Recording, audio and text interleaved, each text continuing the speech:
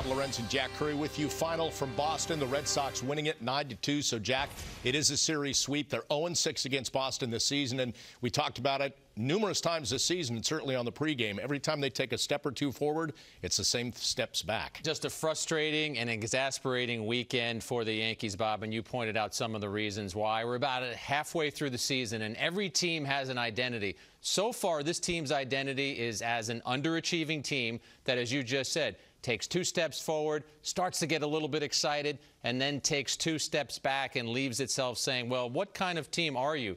Garrett Cole needed to be the best player on the field for the Yankees today, and he was far from that. Gave up a home run on the first pitch, then gave up a three-run homer later in the inning, both on misplaced fastballs. And then you look at the Yankee offense trying to mount any kind of comeback. It was unable to do that. They get runners on base, Bob, and they just don't have the ability to generate scores. They're scoring at about 11% of the time when they get runners on base. So I think the Yankees should be aggravated. I think they should be embarrassed. And I think as they head back home, they should all find a mirror. They need to look in the mirror because they know they were supposed to be better than this. And the only one that changes this narrative or changes that identity that I talked about is the Yankees themselves. So they need to take a look in the mirror and figure out why they're barely above a 500 team right now. David, Michael, and Paul at various times during the game had some spirited conversation about game awareness and things going on.